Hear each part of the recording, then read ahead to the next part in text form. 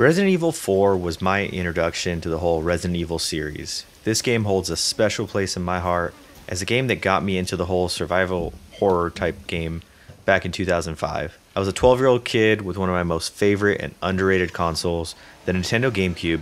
When I booted this thing up, didn't really realize just how important this game was for just gaming as a whole. Capcom continues their streak of amazing remakes with Resident Evil 4, just as expected. I just really didn't expect to be even more wowed here with this one at all. Before I get started, consider dropping a subscribe or like. We're a new and growing channel that just hit 87 subscribers. I focus on reviews, and I've been gaming since the 90s. I work full-time, and my goal is to help guide you all into what games are worth your cash and what games are worth skipping and waiting for a sale. It's been about 18 years since I had last played this game, so I almost feel like I was playing something completely new. I recognize some of the set pieces, but the game rarely felt redundant or boring as I constantly found myself discovering and just appreciating what the game did. To expand on what I mean earlier about what this did for gaming, most third-person over-the-shoulder games wouldn't really exist without Resident Evil 4. This game took survival horror and it masterfully blended action, puzzles, and discovery with an environment that's really just mimicked to this day. The original game being a lot clunkier than this and a lot lighter, I think, in tone, is just taken to the next level with this remake. Back when this originally came out, some didn't like it because it wasn't just pure horror like the games before it, and it was just a lot more action-packed, which I totally understand. The success, though, of this game leads to the really bad Resident Evil 5 and Resident Evil 6 that turned us into these commando soldiers versus the zombies. I wanted to start with the story, which explains how Leon got here. Leon, who is the main character and who you play as, is tasked with finding Ashley, who is the president's daughter. She's been abducted by a cult. I'm not sure why the president wouldn't send the entire army in this situation, but Leon is basically the John Wick of the Resident Evil series, so he's probably just a lot cheaper than an entire army. You get to the village and you discover that this cult is really off, worshipping this infection worm thing called Las Plagas. This turns all of these farmer village cultist guys into just bloodthirsty, psychotic, infected, who can take a lot of damage. Your mission basically leads you to discover what happened to the village. You meet some old friends, you make some new friends, and you're fighting tooth and nail to survive every encounter. The game starts off super strong and it just never lets off the gas pedal, constantly taking you from creepy environment to the next, and always keeping up the tension when it comes to your ammo and your healing. The story is a little unrealistic, yeah, but the environmental storytelling, the notes that you're finding, and just how badass the cutscenes are.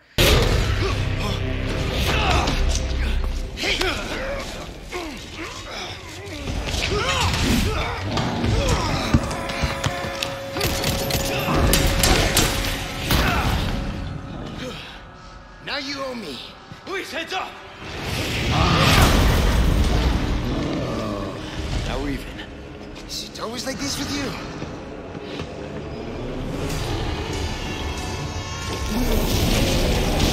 Just keep you invested in what's happening and just keeps you excited to learn something new in every location.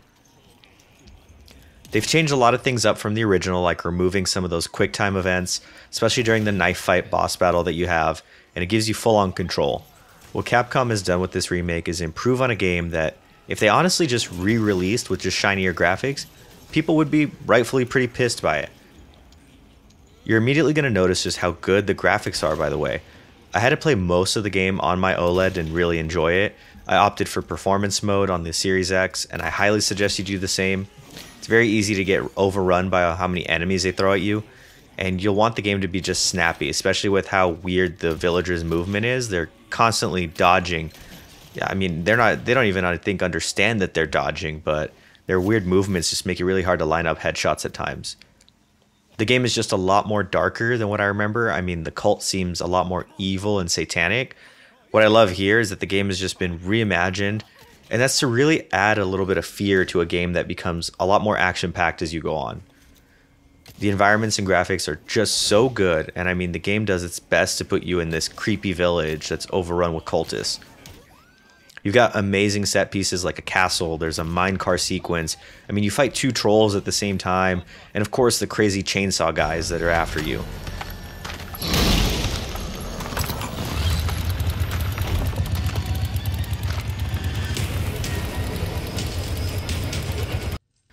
There's stuff that I don't even remember playing through, like the blind Wolverine armored people, and the whole Ashley sequence that looks like, I mean, it just felt a lot less frustrating than the one that I remember from the original.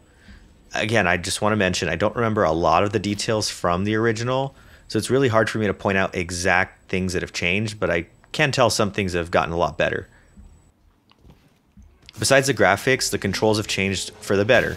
Resident Evil 4, the original, was more fluid than the other Resident Evil games, but the tanky gameplay, I mean, definitely wouldn't have worked in 2023.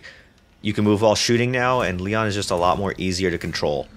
They added this new thing called a parry with a knife that definitely wasn't in the original, which really helps when the villagers are throwing things and trying to attack you. Speaking of the knife, they did nerf it, and now it can break, so you're going to want to use it sparingly. You can use it to finish off your enemies and get them off you when they grab you. Leon does seem to kick just a lot more, and I'll admit, it kind of got old, but it's a really good way to make space when you get overrun by villagers, which starts to happen a lot. They did add some stealth, but I mean, I failed at that as usual, and besides killing one person, that's all I could really do before the entire town was alerted to my presence. I noticed that they added these new side missions too, that'll reward you with spinal things that you could trade to the always awesome and iconic Stranger for some treasure and enhancements. I mean, I definitely remember the Stranger. He's back, he's got a new voice actor, and he's here to sell you an entire arsenal so you can solo the whole village. I like that you could upgrade your guns and sell them, and that way you get all of your money back versus kind of missing out on money when you do make these upgrades.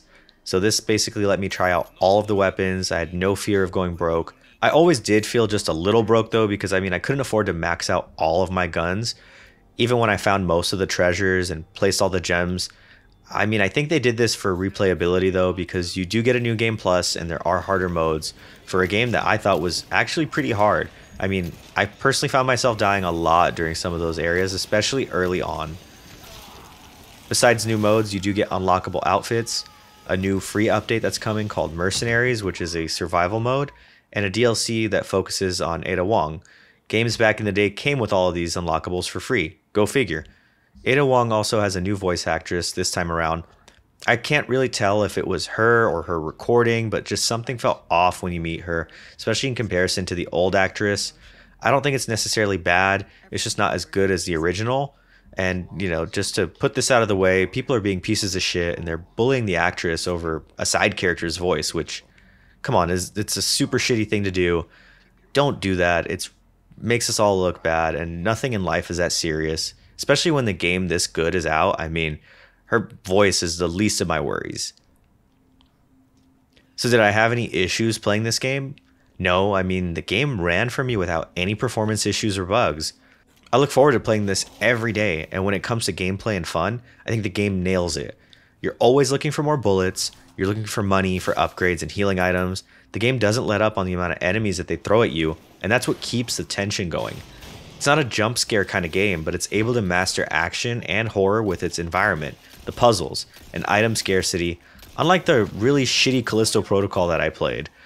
After playing this game again, I can see what they tried to do with Resident Evil Village, and as much as I like that game, it's seriously nothing in comparison to Resident Evil 4, which to me is just a complete masterpiece when it comes to horror. The game is seriously a blast, and I think it does everything right. It's not short at all. You've got 16 chapters that take around about 20 hours to beat, and I mean, the reason this one took so long for me to review is because I only get a couple hours to game a day after work. The game was also $60, not the new $70 standard. It's getting a free mercenary update mode, and if you're considering buying it, stop waiting, do yourself a favor, and buy the game. If I had to score it, the game is a 10 out of 10, continuing Capcom's streak of amazing remakes.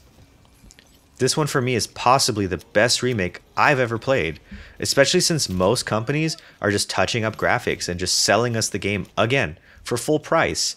Here, not only are the graphics better, the gameplay is modernized, the controls are fluid, the environments are more tense, there's less cutscene events, every single aspect of this game shines, and the only thing that I laughed at is when Leon used his knife to stop a chainsaw. But that's just so minor in a game that does seriously just everything right. I'm so happy I got to experience this one again, and I urge everyone to drop $60 on this and experience it. Don't bother with the original, because this one is just a complete upgrade from the original. If you made it this far, thank you for watching. We hit 87 subscribers, and I'm just stoked that 87 people want to hear me nerd out about video games. Drop a like, hit subscribe if you enjoyed the video, help us take on this YouTube algorithm, and let me know in the comments, if you played the original, are you planning on getting this one? 2023 is seriously off to a great start, and I'm excited for upcoming games to come out. I'll see you all in the next video. Thanks.